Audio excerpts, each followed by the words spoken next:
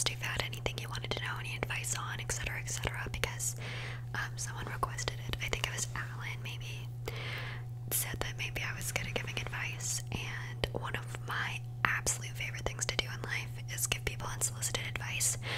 I'm also really, really good. I shouldn't say really, really good. I'm well versed at rationalizing things when I'm not emotionally involved, if that makes sense. Like if I'm looking at someone else's problem, I see the way out. I understand what to do. It's super easy. Can't do that for myself, unfortunately, but for other people, I'm pretty good at it. So I have quite a few topics, so I'm gonna kind of go through them, but I might not get to all of them. It depends, you know what I mean? So the first one is advice on how to live with annoying, judgmental family members. So I guess this is pretty situational, I think, because obviously if you're an adult and you're able to, like, you're 18 and you can sustain yourself by yourself, obviously move out and only see them on holidays if need be.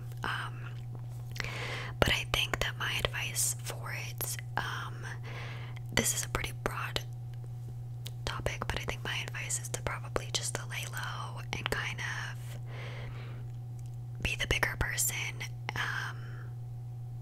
you know, and make a plan of how you're gonna get away from this situation, because if they're being annoying and judgmental, you know, it's not a good environment for you to be in. So I think it's important for you to, like, make a plan how to leave and make steps towards that. But again, it all depends, like, are you like 15 or are you 21 and you can leave if you want to? You could always, like, move in with someone else too. I think my advice, honestly, is to get away, because we don't need to live in environments that don't make us happy. It's totally unnecessary. And, you know, I think in life we're always going to hurt someone eventually for whatever reason. Your home life should be enjoyable. So, also, people that are judgmental to your face just constantly without it being, like, constructive, they can get right wrecked. And maybe you should speak up. I don't know. This is tricky, because I know that, like, family situations can be hard, especially when you don't know how to get out of them. But you could also just be like, hey, this is none of your business. This is my life. I'm gonna live how I want. Like, it's really none of your business. You could talk to them and just be like, you know, you're making this really difficult for me. You know, that kind of thing. But yeah, family can be a little tricky. For me, I don't live with any of my family that I think are annoying or judgmental, but unfortunately there are a few members in my family that I don't really get along with, but I only see them occasionally for short periods of time, so I just kind of grin and bear it and, like, let them spew what they want to spew, and, like, I don't take it too personally. Yeah, so maybe my best advice is to kind of just ignore it and figure out how you can maybe get into, like, a better living situation, because if you don't have a happy home life, the rest of your life isn't gonna feel that great. So that's my advice, and I really hope that this, like, works out for you. Also, if you kind of, like, are waiting to move out, you know, just maybe spend time outside, spend time where they're not, like, just kind of make a point of not being around as much as you can. Find somewhere that you feel comfortable, that kind of thing. I hope that's helpful. We started off with a bit of a tricky one, but I'm just reading them in order. Okay. Up next, advice on how to cope with changes like breakups and losing people. Okay, we're gonna do losing people first, because I'm better at that. So, grieving is really hard. Like, I feel like everyone grieves differently, and I guess fortunately enough, I'm the kind of person that, when someone dies, I actually handle it relatively well. actually like account this to my mother, because I lost like my grandparents. Two of my grandparents died when I was young, like 4 or 5. Like they died when I was really young, and then I spent a lot of my childhood, and I never really lost anyone that I knew very well. And the first person that I lost that I like was genuinely upset about, and I knew them and they were involved in my everyday life, I was a teenager. And I remember my mom telling me that grieving isn't linear, it's got waves, you know. And she was like, you don't have to be sad. You don't have to be sad for a week. Like, you don't have to just feel sad, you know. You're allowed to laugh, and you're allowed to still like enjoy life. You're allowed to still make a joke. You're still allowed to kind of continue to feel, and you're also allowed to be sad, but don't feel bad about feeling happy, if that makes sense. So that really helped me to realize, like, oh, like, just because I'm grieving the loss of someone doesn't mean that my life is stopping, and that, like, I'm a bad person for making a joke and being like, wow, this is a really big piece of cake because someone that I knew was gone. So that, from that moment, I looked at grieving a bit differently. I think it's important when you're grieving to cry and to talk about the person. Sorry, my light was about to fall off the table. I think it's important to grieve and cry and talk it out and kind of just celebrate the fact that they were alive, because every single one of us, our biological clock is ticking. We are all eventually going to die, and I think that it's more important to focus on the person when they were alive than the fact that they're no longer alive. Also, with grieving, I read a quote a couple of months back when I lost my grandpa. It's still really hard for me to actually talk about, but this is kind of the point, that grieving isn't really loss if you think about it in the fact that it's just a different way of loving them. It's an extension of like how much you loved them, you know, that kind of thing. So you loved someone so much, like, that's so beautiful that you loved someone so much and now they're gone, and it makes you sad and you miss them and you wish that they could come back, kind of thing. So I think that sometimes we look at death as being a really sad, really unfortunate situation, when I don't think that that's always true. There are situations where obviously it's really horrible, like when someone dies really young, or like in an accident, and it's not just kind of like naturally sort of thing. But yeah, I think it's important to look at the fact that you're just loving them in a different way. And like personally, when you like put yourself and be like, okay, if I died, I don't want everyone in my life to not keep living. So that's sort of how I deal with loss, and I also just talk about it and I cry. So like I said, I lost my grandpa in March, and I never really admitted who it was. I just said that I had lost someone really close to me because I wasn't ready to talk about it, because it still makes me teary, honestly. But the reason that it was so hard was because he was an incredibly important person in my life. Like, don't tell my dad or my stepdad this, or my brother, or my stepbrothers, but my grandpa was like the male figure that I looked up to the most. Like, he meant just so much to me. So I just think about doing things that are like he would be proud of, and I like to talk about him and that kind of thing. And my grandma's taking it really hard, and I've been spending time with her because she's lonely. I feel bad for her because this is her first heartbreak and she's 78 years old. And I just let her cry. Like, she'll cry, and I'm just like, sure, you can cry, we can talk about it, like, it's not a big deal. I think also, to deal with grief, you should just have someone that you know that you can talk to about this person. So that's kind of how I deal with losing people. And you know, it gets easier with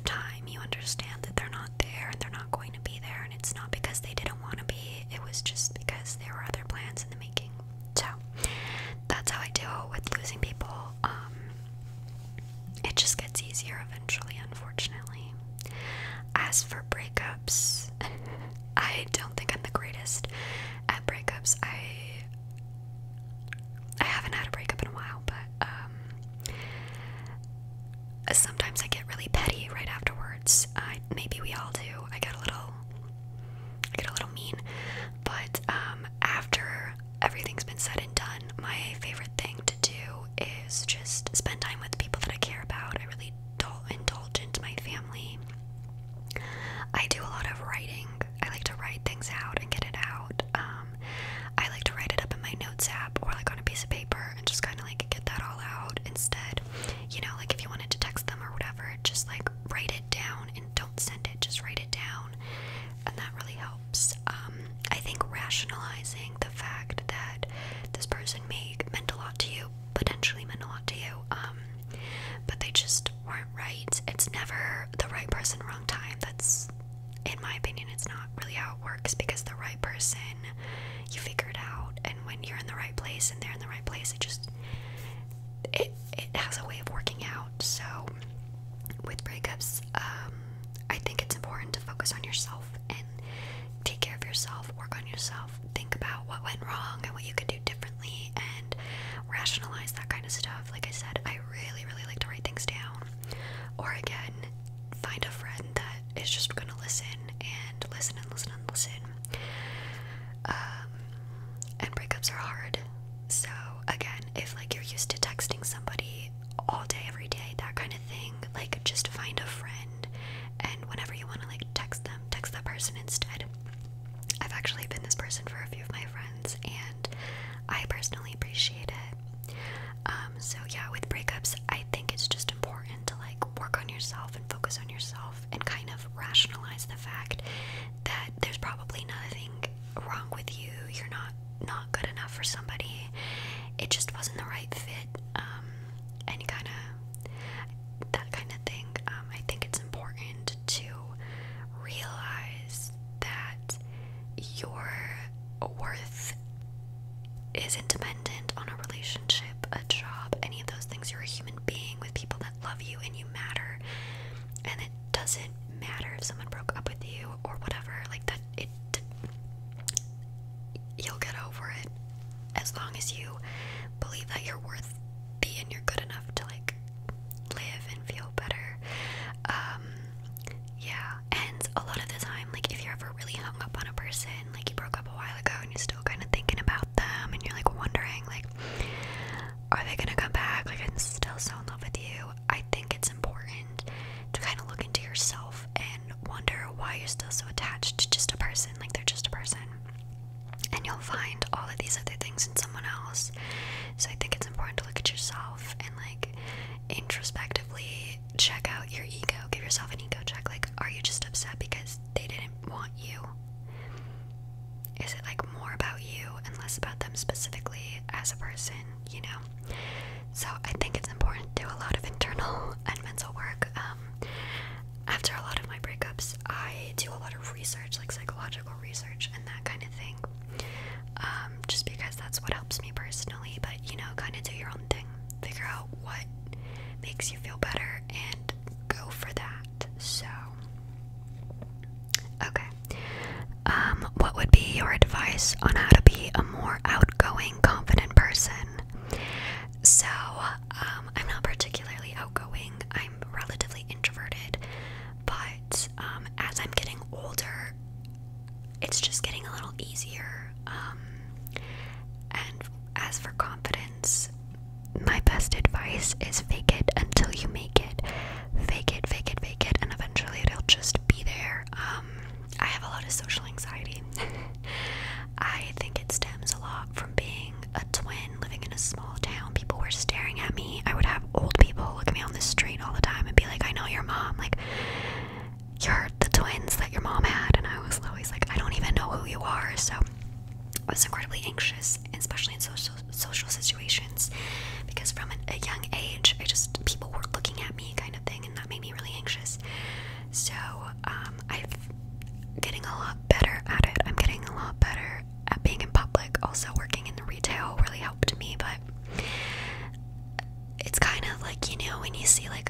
an animal and you're scared and everyone's like, they're more afraid of you than you are of it.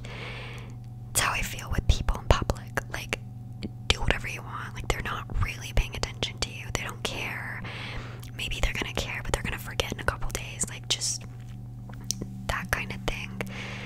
You know, it's not that big of a deal. Everybody is literally in the same boat as you, and it's just like, just do it and just say it and just be confident and just feel like, you know, you believe that you should be in this room and people are gonna want to hear what you say.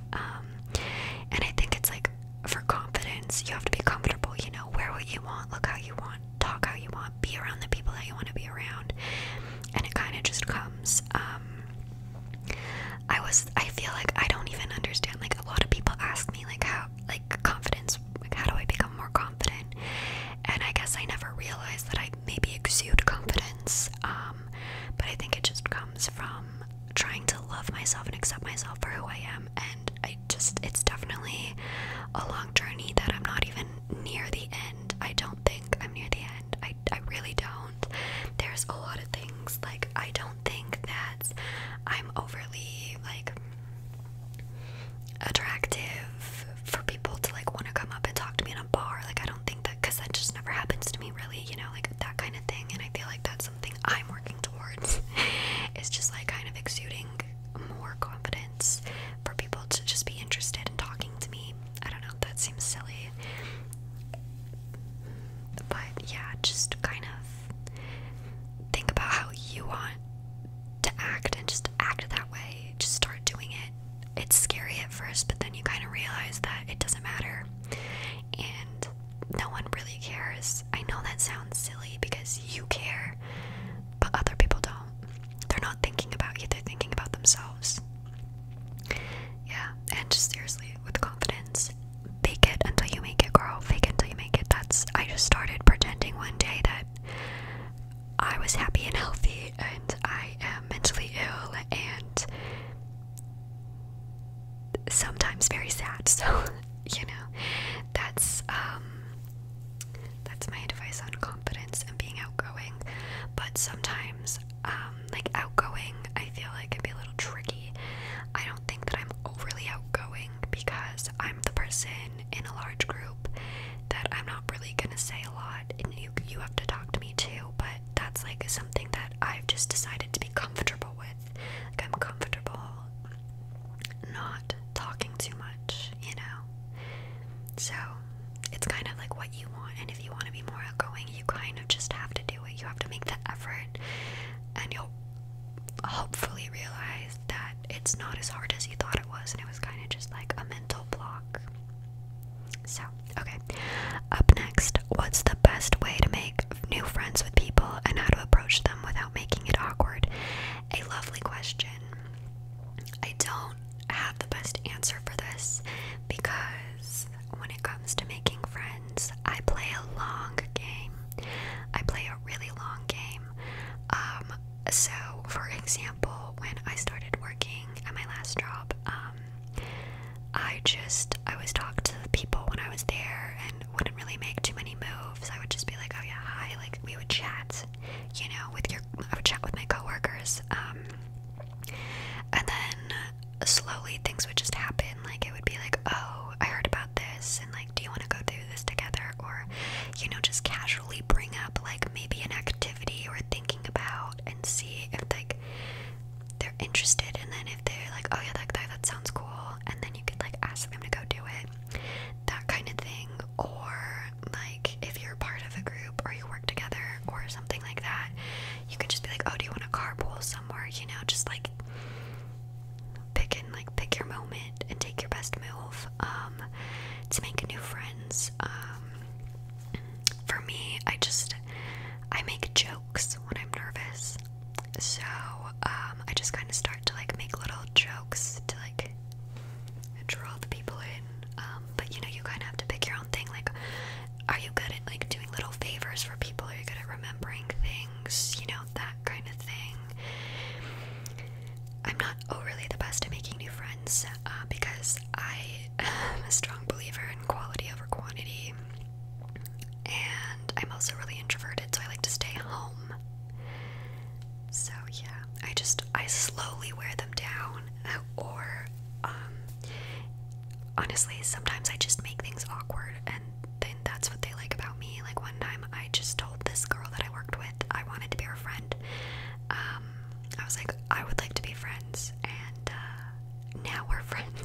So, yeah, my favorite way to make friends is naturally, and that can take some time.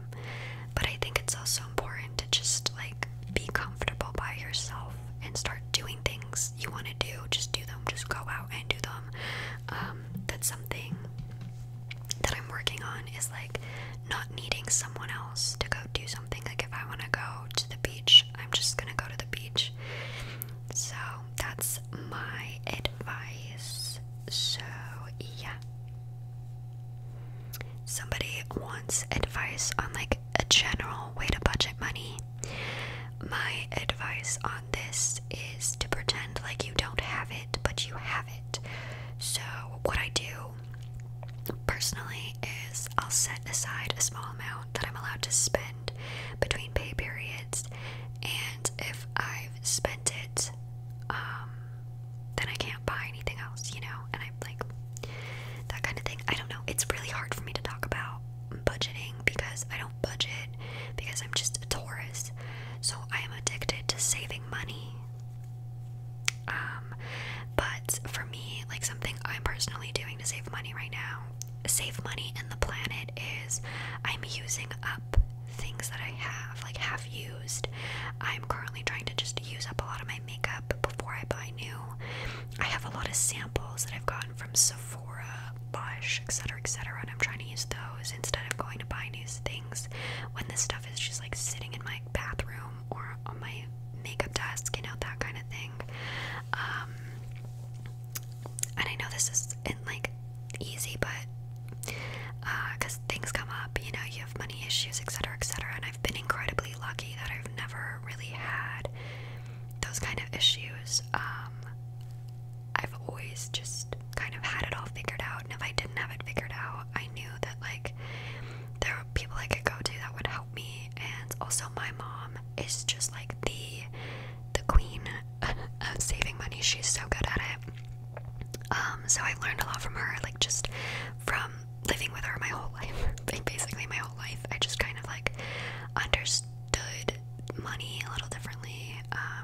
And I'm just unfortunately really good with self-discipline when it comes to money, and I know that other people aren't. So that's kind of like the only advice I can give, because I'm just like, you are not spending money and then I won't spend money. But it's not like I'm not gonna get gas and pay rent and buy groceries. Like that isn't money that I feel bad about spending, and I usually give myself like a teeny amount that I'm allowed to buy something that I want that month. Like I'll make a Sephora order and that's it, or I'll buy something from Aritzia and that's it. But I know that like that's easier said than done for some people. So yeah, that's all I've got. Okay. Advice on how to overcome past traumatic experiences. This is a lovely question. I feel like this is a really hard topic, this specifically, and it's something that I'm working on myself, and I just, unfortunately, my biggest advice is that just keep going. Things will get better with time. With trauma and like not being able to get over it, I think it's important to like seek professional help. I should probably take my own advice on this, because there are things in my past that I thought I was over that I don't really think about anymore, but then I'm realizing that they're causing like roadblocks in my life. I'm not able to keep going because these things are bothering me. I've recently started journaling every day, and it's been helpful. I've been like getting writing prompts from like TikTok, Google, you know, like different things for me to really like sit and consider, and it's been really helpful just to kind of get it out of my head. And I think personally something important to me is like not passing my trauma onto other people, even though I'm pretty sure I have caused trauma for others in my past relationships. And that, I mean, we've all done it, and I think that that's something that we should probably admit to each other, is that we've all inflicted trauma on people, but you need to figure out how to deal with your own trauma. And I'm personally going through a bit of a rough patch in my life.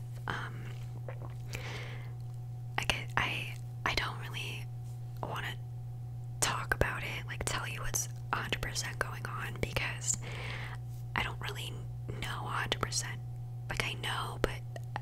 I don't want to speak on something that I'm not ready to speak on, I guess is kind of what I'm getting at. But for me right now, I'm trying to just create healthier habits and like create my mind to be a safe place. I don't think that every thought you have to accept. It's actually a quote from Aristotle, is that I don't remember exactly how it goes, but it's kind of like, just because you thought it doesn't mean that you need to accept that it's true. Like, you had the thought, that's okay, but you need to sit and think more on that. Like, is this really how I feel? Is this really who I am? So I'm personally trying to create a healthier mindset just towards things. I'm trying to figure out the root of a lot of my traumas, like why this happened, and I'm trying not to blame myself for those things, because it's not even necessarily my fault. It's not your fault that these things happen to you. Things just happen. Things play out. They happen to you for a reason. So I'm really trying to rationalize those and get to the root of that. I'm creating healthier habits. So some things I've started doing just to like make myself feel better and give myself a bit more of like energy to live. I've started waking up every morning and I make my bed.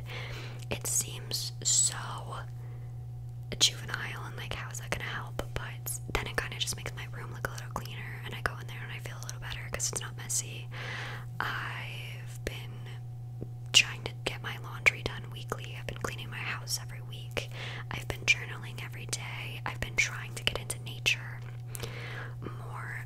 I've been reading before bed instead of going on TikTok or Instagram, and then I'll watch my ASMR video and go to sleep. I wake up every day at the same time, early in the morning. I've been trying to eat healthier. I've been spending time in my garden, you know. I think that it's important to nurture yourself, and just like get to a place where you're okay with things. Also, something that helps me a lot is that everything becomes a lot easier in life when you realize that everyone around you is just projecting. That it's not overly about you, it's more about them, and they're pushing it out, you know what I mean? And not everything needs a response. Something I try to do is not respond to things emotionally. I like to sit with them and like let the emotions pass and like let myself feel those things, but then really think on it and that kind of thing.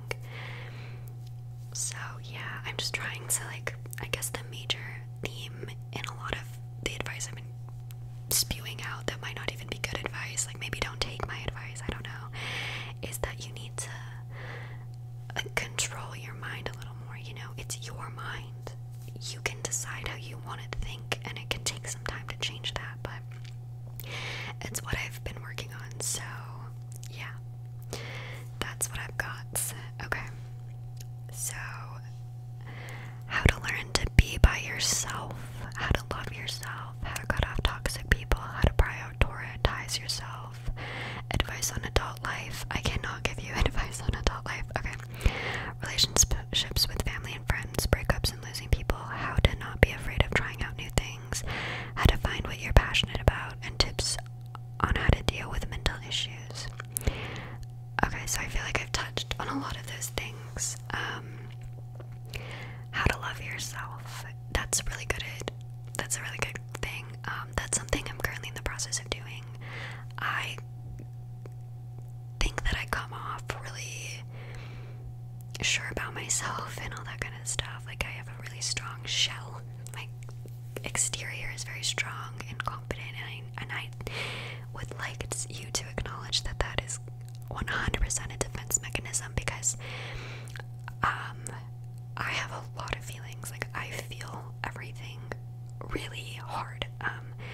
I don't want to say that I'm an empath, because everyone says they're an empath. I don't think I'm an empath. I think that like I just feel a lot. I feel like really deeply, and I don't show it. I don't show it because I used to think that if I show it, that I cared about things, that it made me vulnerable and people were gonna hurt me. I learned from a really young age that people hurt other people, And I didn't like that. I did not like that, and I didn't want anyone to hurt me, and I didn't want anyone to think that I had feelings. So because of that, along the way, I don't think I learned how to like really love myself and accept myself. And something that I've been really working on the last few years is just kind of showing that I do feel things and I do really care about people, and I'm trying to like love myself and accept that that's who I am, and I'm trying to just be myself more. So I actually check up with myself a lot, and I try to decide like, is this me? That kind of thing. Like, just really check on yourself. Like, really do that. Like, take the time and be like, how am I feeling? Why am I feeling this way? How are things going for me? That kind of thing. How to cut off toxic people. I am unfortunately a little petty about this sort of stuff. I think that the biggest thing of cutting off toxic people is caring about yourself. Creating boundaries is really important. So I used to not be very good at creating boundaries with others because I just wanted people to love me and accept me, and because I couldn't do that to myself, like I just wanted everyone to like me and say nice things to me, and then I would be happy, and I wouldn't want to not love myself, you know?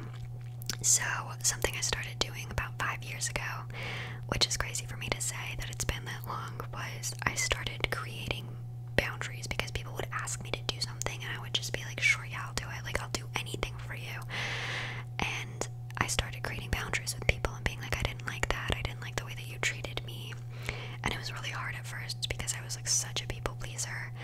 But some of the people that I was creating boundaries with, they didn't like it. And it kind of went a little south with a few people.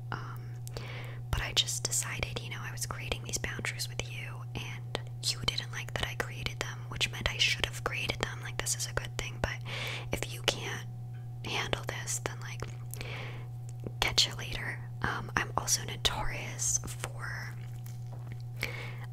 just like ghosting my friends or ghosting people like this. Like, I'll just be like, no, like, you don't want me, I don't want you in my life.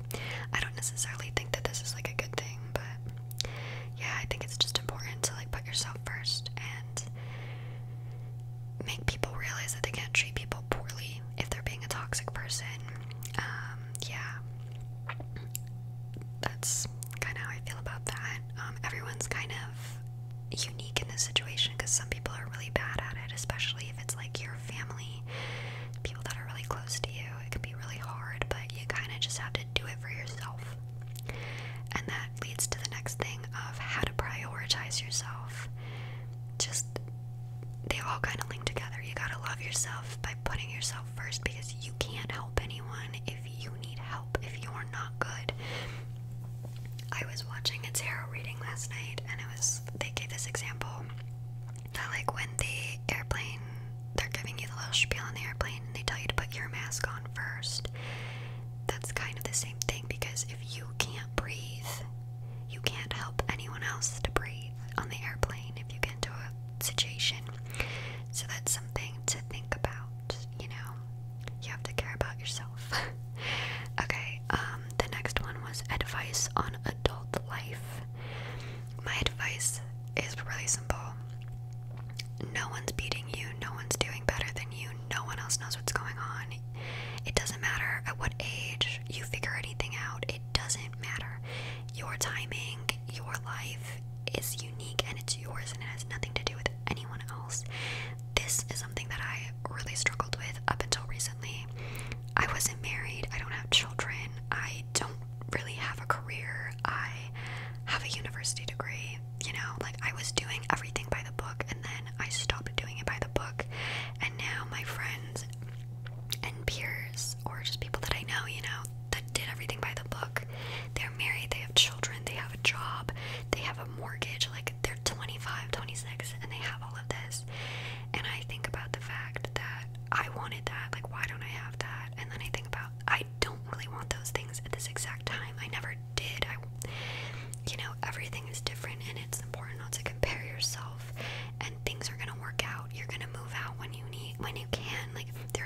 no shame in living with your parents or whatever.